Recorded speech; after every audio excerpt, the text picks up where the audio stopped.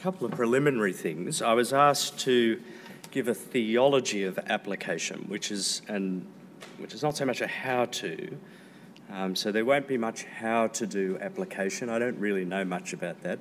But I'm hoping that this will provide some foundational principles for the how-to. And the second thing is, 2 days ago I spent the night on Mount Solitary in the Blue Mountains. Now, those of you who know me will know that it must have been a miracle that I got to Mount Solitary, and an even more of a miracle that I got back from Mount Solitary. But I think the thing that will take the cake is whether we can all stay awake at 3 o'clock this afternoon. It's not just the time of the day, but it's also the fact that you're already full on a feast of what we've already enjoyed today. So this will be like the, that dodgy sausage that you regret afterwards. It'll give you indigestion. All right, let's make a start.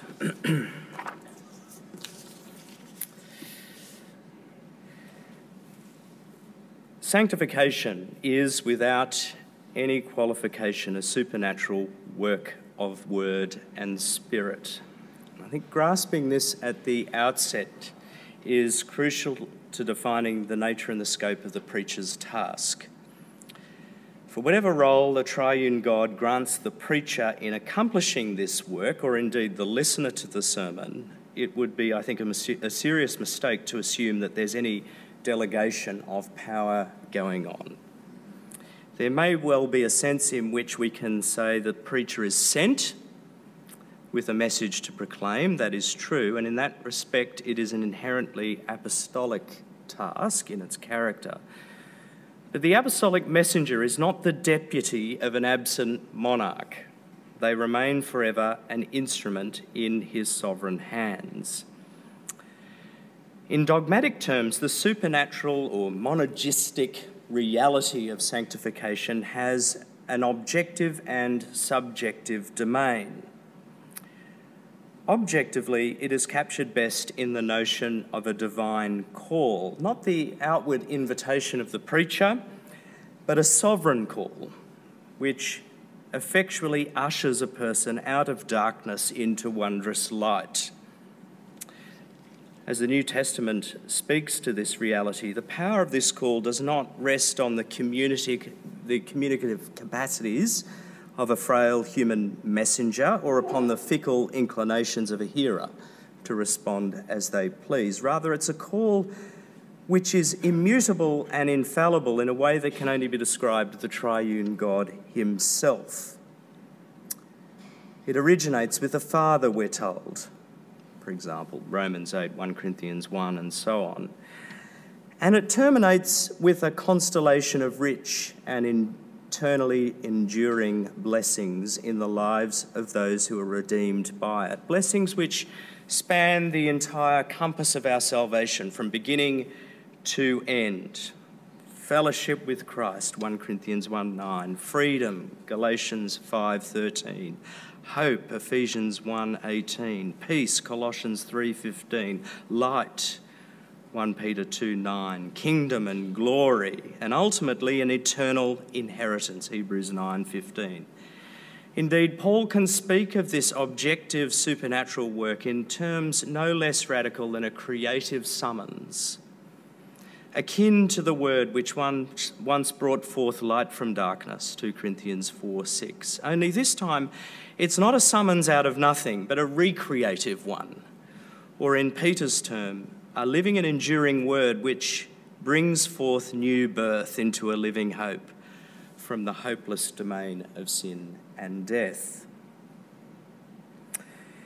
If the subjective effect of this call within a person can be summed up by the apostles as a new creation, Old Testament synonyms for this internal reality surely trace back as far as the Mosaic promise of a divinely circumcised heart, Deuteronomy 30 verse 6, through to prophetic expectations of new and living hearts that are inscribed with the law of God.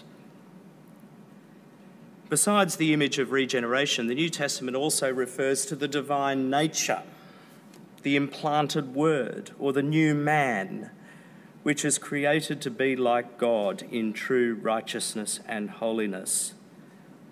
And if all of these metaphors point to a radical subjective renewal, one which touches the whole person, mind, will, and affections, entailing a decisive break with the old fleshly existence, they each only find their yes and amen in the life of the crucified and risen Christ. So it may well be the Holy Spirit who conveys the Father's sovereign call in such a way to effect this regenerative miracle within his people. But the dynamic centre of this internal renewal emanates uniquely from the life of Christ himself. If anyone is in Christ, Paul says, there is the new creation. So to be en Christo then, or united to Christ, entails much more than just the legal reality that's captured by the New Testament's forensic teaching and language of justification, as critical as that is. And even if the cultic notion of consecration, often translated as sanctification, is strictly speaking a positional once-for-all event for those in Christ, I think we neglect something crucial if we fail to see how this union also entails a radical inward change. I tell my students that even if the New Testament language is strictly speaking of sanctification, is strictly speaking a positional thing, we mustn't collapse that language into the legal reality of justification. Sanctification is a cultic metaphor. It's a cultic reality which involves, as part of that, an organic transformation that embraces what Paul refers to in Titus 3:5 as the washing of regeneration and renewal. It's to be grafted, if you like, organically into the life of the risen Christ, as a branch is to a vine. John 15, verse 5. Yes, that change may happen at once, but this new organic participation in Christ's life furnishes the inward foundation which animates a Christian from conversion through to their ultimate glorification on the last day, as they're gradually transformed into his image and likeness from one degree of glory to another. Moreover, to be united to Christ like this can only mean that any vital act breaking forth from the new creature is also, in a very real sense, the exclusive work of Christ. Fruit that only forms because the branch is first joined to the vine. If you remain in me and I in you, you will bear much fruit, Jesus says. But apart from me, you can do nothing.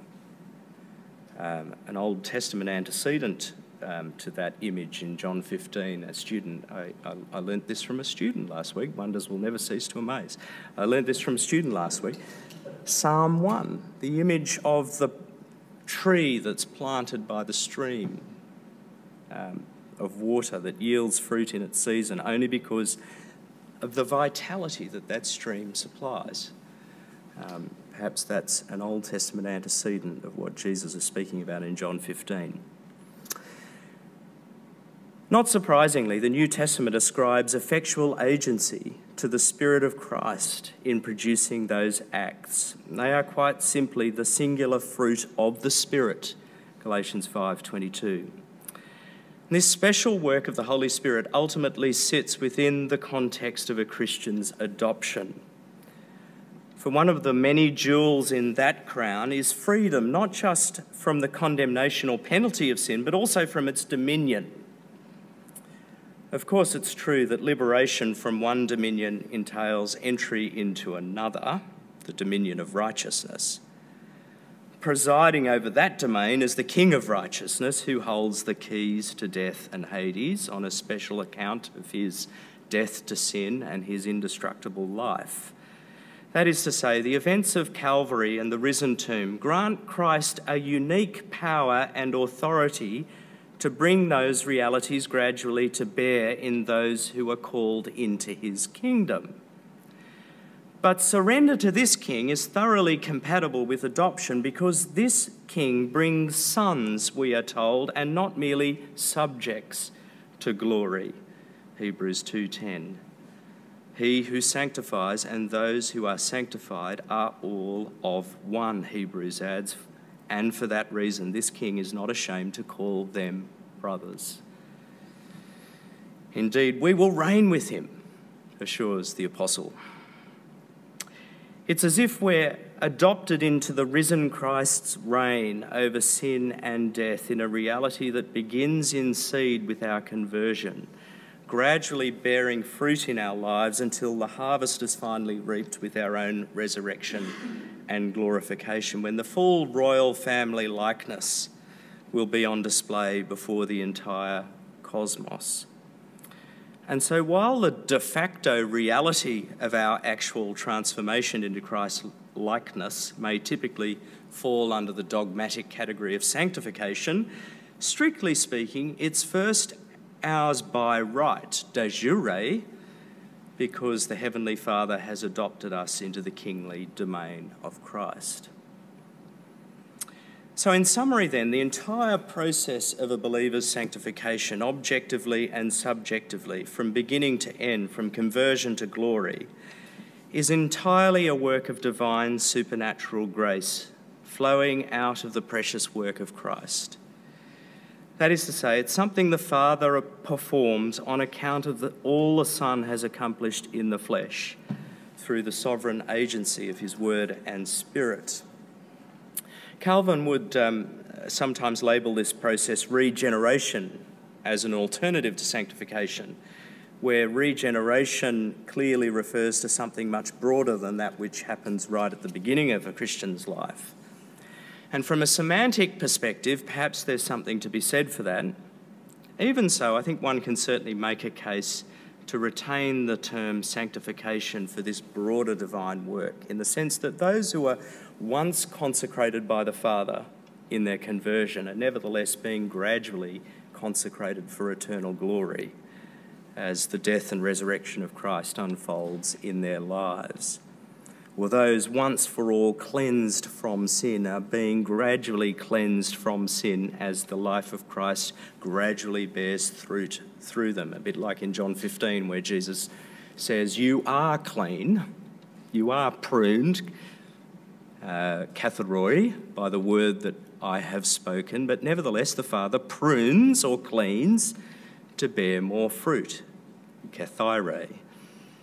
Either way, there's an important solus Christus logic to this unreservedly monergistic account of God's sanctifying grace. For Christ is the author of our salvation in all of its many and rich dimensions. All this is to say that whatever the role we may eventually ascribe to an individual's own activity in this supernatural work, or indeed the preaching ministry of the church, it's only ever the vocation of a servant and never that of a lord, or what an older generation of theologians would call a means of grace. But secondly, where exactly does the concrete activity of the individual, let alone the preacher's ministry to the individual, fit into all of this? We've described something no less radical and comprehensive than a new creation. But clearly this supernatural work of grace does not break into the old, existing creation in a way that disposes of or erases what's already there. What is condemned and ultimately eradicated is the old man, or life in the flesh, with all of its intractable effects of our bondage to sin. Yet the individual remains with all their agency intact. Indeed, the effect of this supernatural work is to enliven rather than to kill, to awaken our existing creaturely faculties in a way that engages them and propels them to live out their new mode of existence in a way that fittingly corresponds to this resurrection hope. I think Paul memorably captures this reality when he says to the Galatians, "I've been crucified with Christ." And because of that, he may rightly declare, "I no longer live, but Christ lives in me." He now exists only eccentrically, if you like, in Christ. But the man who speaks remains recognisably the one once called Saul, who met the risen Lord on the Damascus road. And so it is this man who continues, "The life I now live in the body." His subjectivity is intact, yet the mode in which this rational, creaturely subject fittingly manifests his new life in Christ is by faith in the one who loved me and gave himself for me. Faith is the fitting vessel which uniquely captures the solus Christus foundation of the new life. It is true that faith is an act of obedience to this risen King, but faith has a unique integrity that must not be reduced to obedience or some mingling of the two like faithfulness or allegiance. Christian faith is uniquely fiduciary, trusting in its character. For what sets apart Christian faith from mere obedience to some command is its explicit renunciation of any claim the individual may make before God, or for that matter, anyone else, and a wholehearted relocation of that confidence squarely in the person and the work of Christ. It's an act of coming to the one whose yoke is easy and burden is light, the one who grants weary and heavy rest for the weary and heavy laden souls, the one whose it's an act of believing in Christ. And synonymous with it are acts of receiving, of abiding in, of putting on, and even of eating Christ. Indeed, one of the most important breakthroughs of the early Reformation was not just to reclaim the significance of faith at the foundation of the Christian life, but to recapture the way in which the New Testament regards trust as something that is basic to the essence of Christian faith itself. This is a kind of a forgotten aspect of the Reformation, but a very important breakthrough of the Reformation nonetheless. See, whereas the medieval tradition had insisted that this sort of trusting fiduciary dimension was actually supplied by a distinct virtue, the virtue of love, caritas, charity, creating a kind of hybrid between faith and love, faith and obedience, formed faith as it was called, as opposed to unformed faith. Luther maintained that authentic Christian faith has its own integrity apart from the love and obedience which must inevitably ensue from it. Contemporary Protestants are conditioned to recognise the cardinal importance of faith alone as the instrument by which Christians are forgiven or justified before God, although perhaps that's no longer something that can be assumed. But what I think is less widely appreciated is the significance of faith for a Christian's sanctification. While I don't believe it's proper to speak of sanctification by faith alone, at least where the term sanctification is used in the broader sense, faith nonetheless remains vitally foundational throughout the entire journey to glory. A Christian never graduates from faith and then moves on to acts of obedience or good works. For starters, the two kinds of activity may have their own distinct character, but they are inseparable, and I think the medievals were right on at least that much. Indeed, according to the New Testament, love, or more specifically deeds, James 2, or good works, Ephesians 2, that collectively manifest and are summed up in terms of the two great commandments, are the natural register of faith. For if I have faith that can move mountains but do not have love, Paul insists, I am nothing. Even so, the right relationship between faith and love-rich deeds is one of root to fruit, foundation to edifice. As Paul puts it in Galatians, the only thing that counts is a faith that expresses itself through love. Now, once again, I hope there should be an obvious solus Christus logic to this dynamic. If it is the life of the risen Christ which animates the members of his body, the pattern in which that life begins to take shape in the activity of those members can only arise out of a constant dependence on the one who supplies them with that vitality and that strength. Paul lucidly illustrates this dynamic in Colossians 3. And there he famously issues that dual instruction to put to death whatever belongs to your earthly nature, or the old man, as he puts it elsewhere in Ephesians, and to put on various virtues, ultimately to put on love, which binds them all together in unity.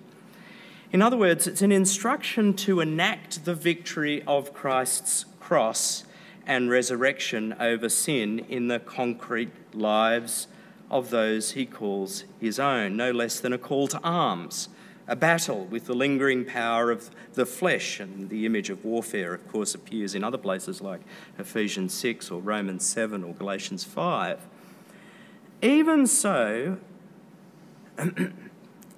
indeed, it's so famous is this mandate that it's commonly become a kind of dogmatic summary of the core business of sanctification: mortification and vivification, putting to death, putting on, making alive. Twin dimensions of what transformation into the perfect likeness of Christ actually entails in the daily vocation of his people.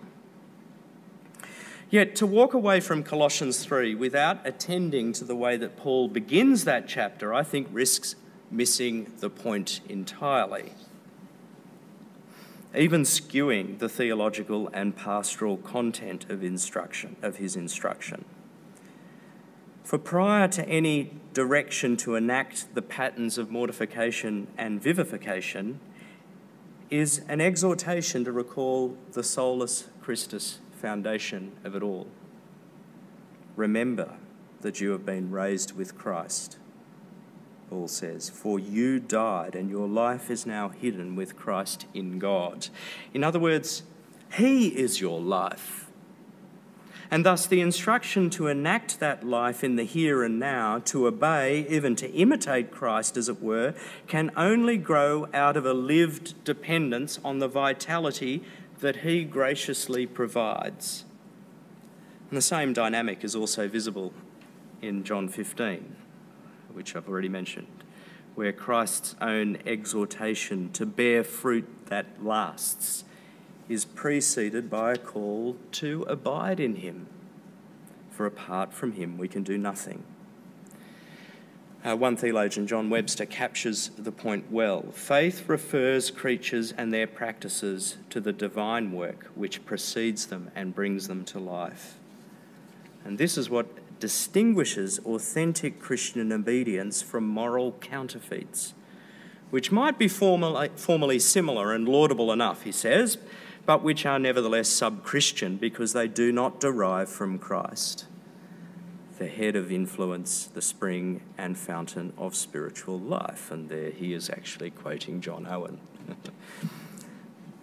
What we have described so far is a doctrine of sanctification, then, that attempts to capture the relationship between the divine and the individual human agent in this work, to unfold, as it were, the logic of exactly what is entailed in Paul's exhortation to keep in step with the Spirit, or to work out your salvation in accord with God's work within us. On this account, the active role of the individual is entirely contained within and energised by a sovereign work of divine grace, a new creation, an adoption into the kingly domain of Christ, all superintended by the Holy Spirit.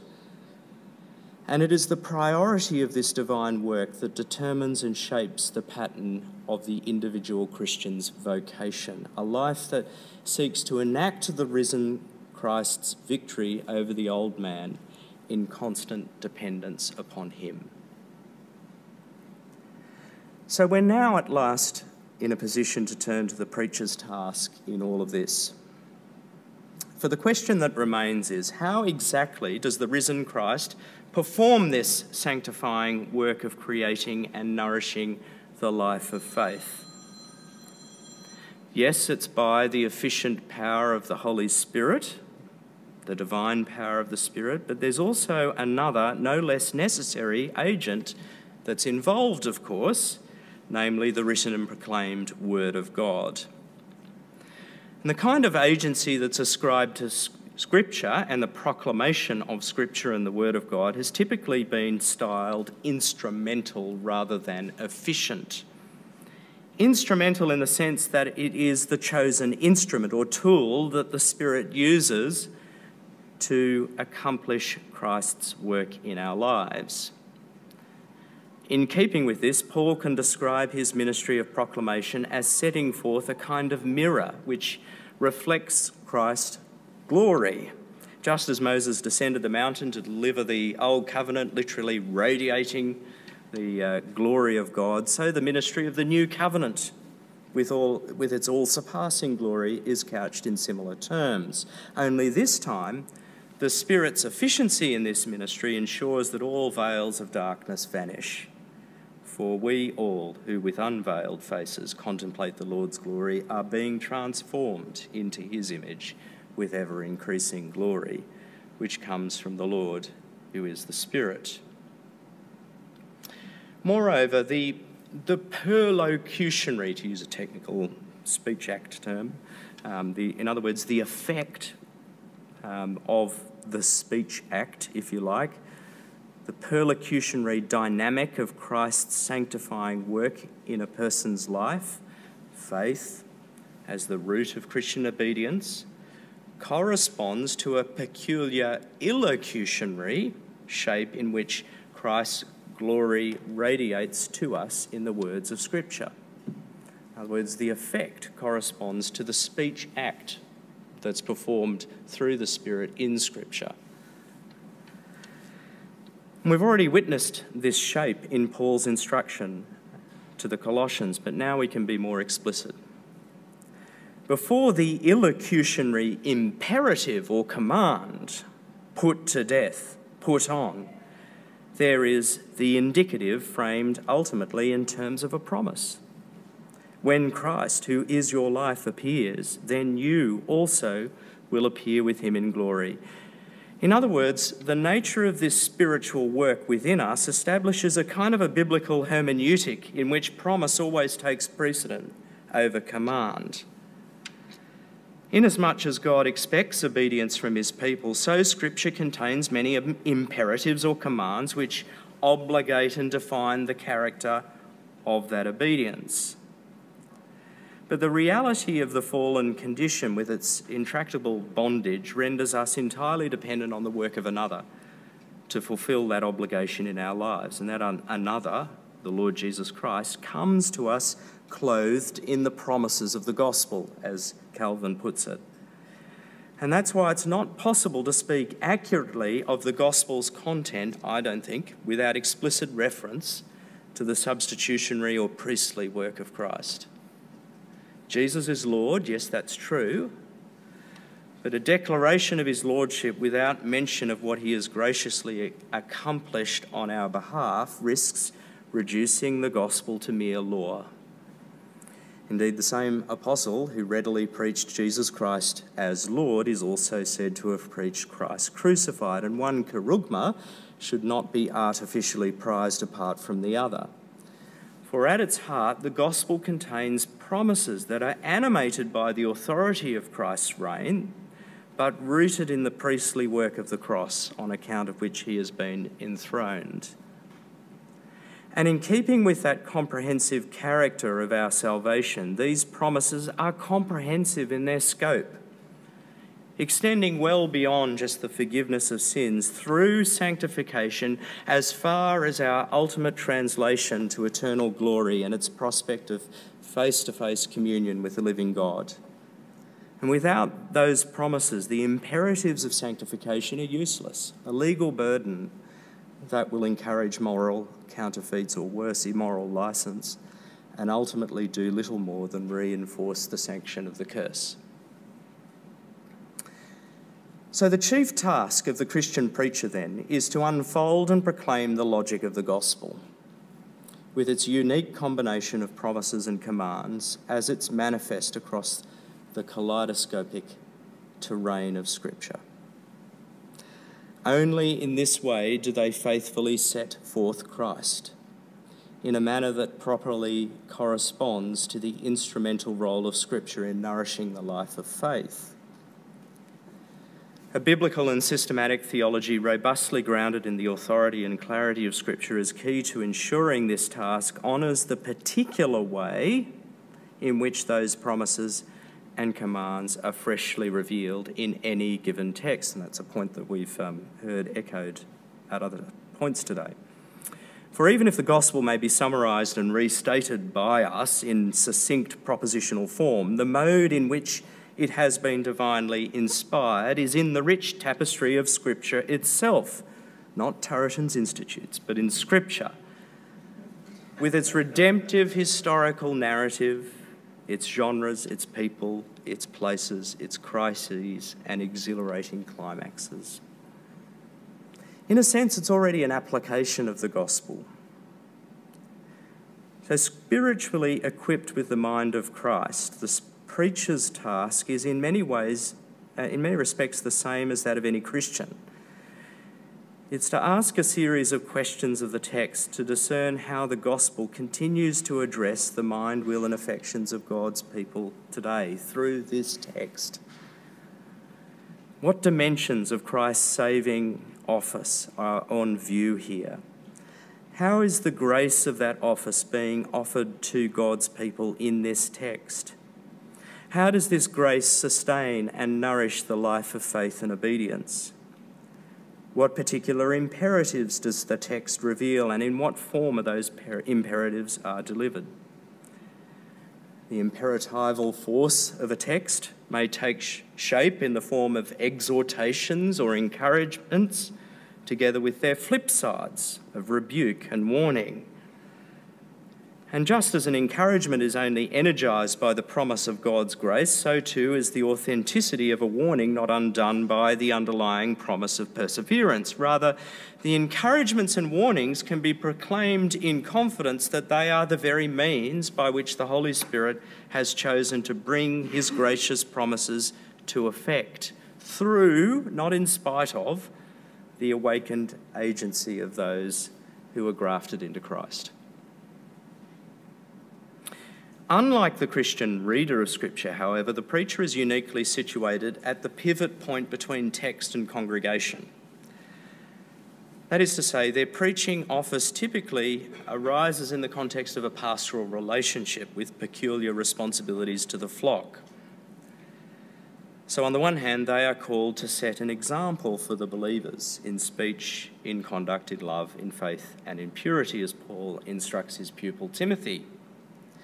So in a sense, the preacher is to furnish a living application, illustrating the sanctifying effect of Scripture through their own personality, their daily struggles, their joys and opportunities. As Karl Barth puts it, fidelity to the text is not to be a screen behind which the preacher disappears.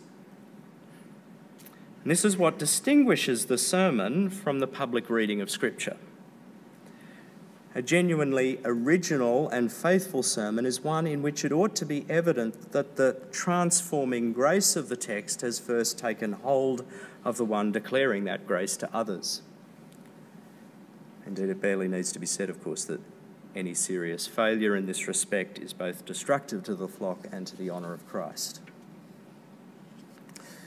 On the other hand, the pastor's investment in their flock furnishes a kind of stock of wisdom from which they can draw as they seek to apply the text skillfully to the diverse needs of the congregation.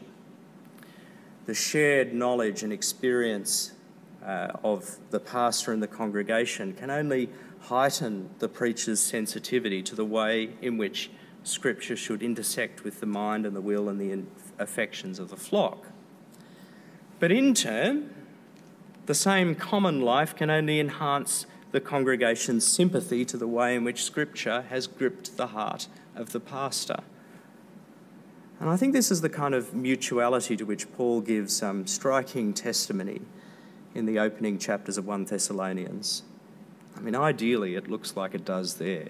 I mean, I realise the idea, we often fall short of the ideal in our congregational life compared to the kind of picture that Paul paints in 1 Thessalonians.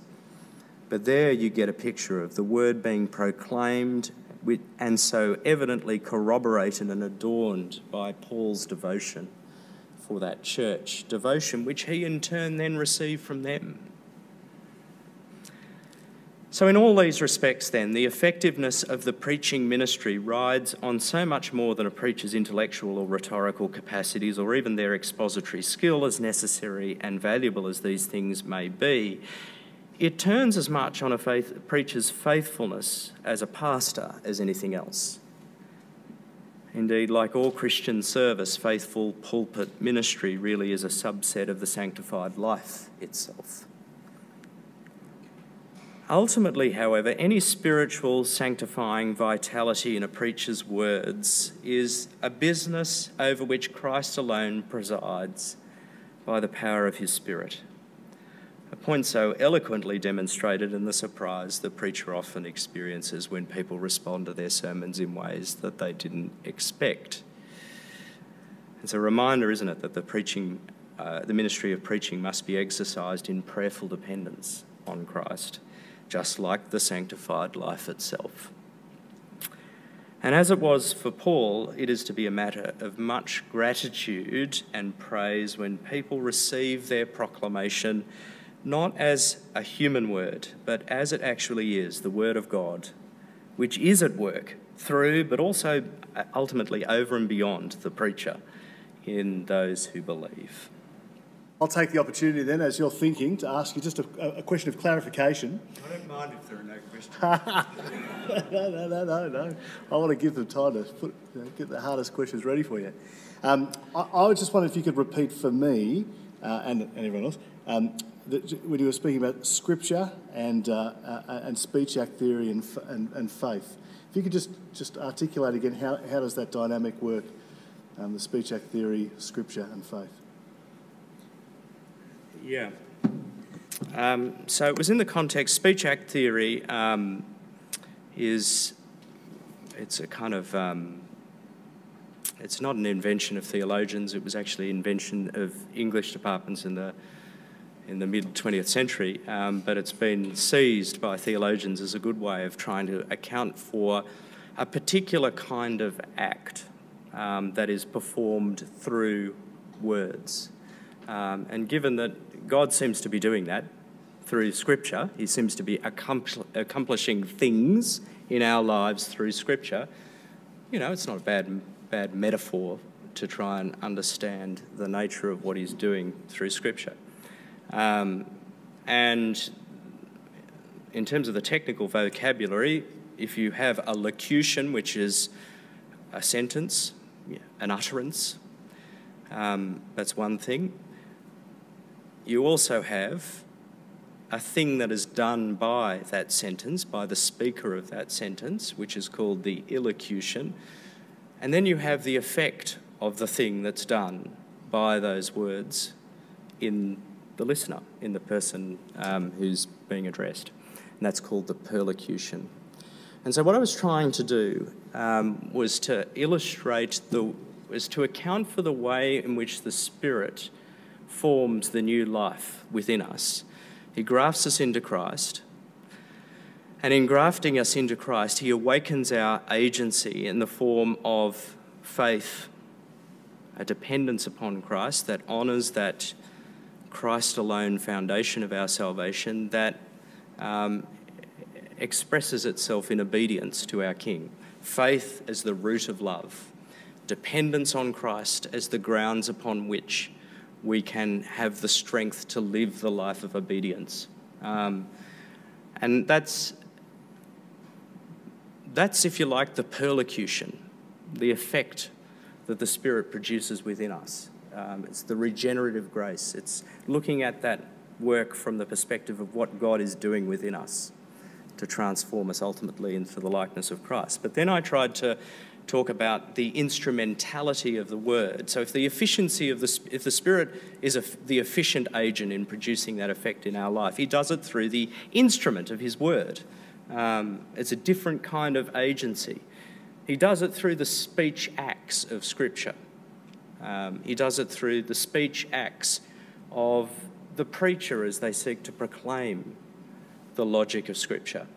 And I was trying to say that the way in which God addresses us through the instrumentality of the word in terms of the speech acts that he performs in Scripture corresponds to that dynamic that he's performing in our lives through the efficient agency of the Spirit. And so just as faith is the root of love, or faith is the root of Christian obedience, so that's the perlocution, so there is a corresponding illocutionary work through the agency of Scripture, promise that nourishes faith, then obedience, a kind of hermeneutic that corresponds to the work that the Spirit is doing within us. So that when we come to Scripture, as those who have been spiritually enlightened by this divine work through Scripture, what we come to recognise, if you like, at the pointy end of what God is saying to us in Scripture are the promises grounded in the person and work of Christ, the priestly work of Christ that animates then a life of obedience to our King. You know, if it were commands first, well, how does a sinner respond to commands? How does a sinner respond to the law? What does Paul say? He says our instinct is to suppress the truth. You know, if we know that God is the judge, if we know that naturally, our instinct is to hide from the judge. You know, even to the point where on Judgment Day, people are going to be calling on the mountains to cover them. Our instinct is to evade that truth. And so the way in which God graciously awakens the sinner is not first through a command, but through a promise of mercy and grace in Christ. And that creates faith as the root of the Christian life that corresponds to that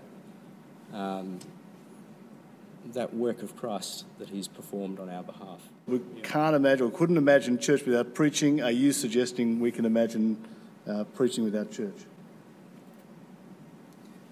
Absolutely, yes. You can't imagine preaching without the church. I think, I've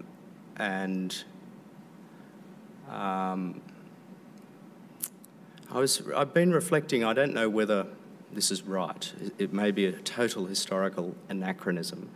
Why is it that, say, for example, the Westminster Confession isolates the significance of preaching, in terms of the way in which God nourishes the life of God's people, is especially through the preaching of his word, as opposed to just the reading, the address, reading out the scriptures in public. It's not denying the importance of that. But I take it that there's a living, inasmuch as the word that God uses by his Spirit to create this new life within us, inasmuch as that is a living word, it's fittingly expressed in the context of a congregation, where the preacher, in a sense, subordinate to the prophetic office of Christ, gets up and proclaims that living word that is situated in the context of a living relationship between the pastor and the flock. So I don't think you can think of the preaching task apart from that relationship with pastor and the flock. Yeah. Andrew, can you comment on evangelism, the proclamation of the gospel outside of, do you say, the church?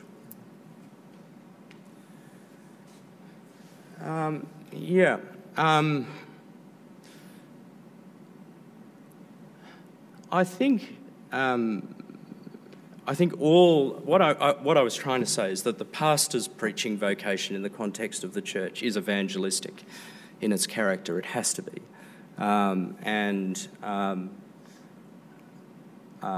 because it's the same gospel that saves that also nourishes the Christian life. That's what I was trying to propose. But I was focusing on the congregation and the life of the congregation and the pastor's relationship to the congregation, because that was what I was asked to write about, a theology of sanctification. But I take it that, you know, that the New Testament also calls us to go out of the local congregation, to send missionaries, to be missionaries, announcing that gospel in other contexts. And it's the word that nourishes the Christian faith that also creates, through the Holy Spirit, creates that Christian faith, the same gospel. So it's the task of the, you know, in distinction from the task of the pastor, and the pastor will be a missionary, but I think primarily their preaching office is an office of, when they're in the context of the congregation, an office of tending for the flock. But all pastors are called also to exercise a ministry of evangelism as well, a missionary exercise. Yeah. And I think also, inasmuch as the church, I think, if I can use these categories, and I know some people might jump on me for this, inasmuch as the visible church is a bit of a mixed bag. We treat people as Christians because they make professions. We also recognise it in the context of the life of the congregation. There are those who are unregenerate. The 1 Corinthians, the idiot in our midst, the outsider, the person who comes into the life of the congregation, who's not a Christian, not professing faith. And so there's always an evangelistic, a missionary task or function in the context of even ministry within the local congregation. Apart from David Peterson's writing, what is a good book to read on the question of sanctification?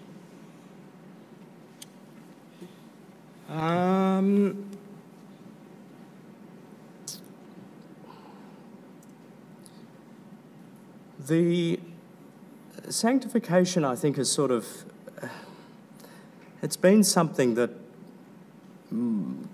evangelicals have,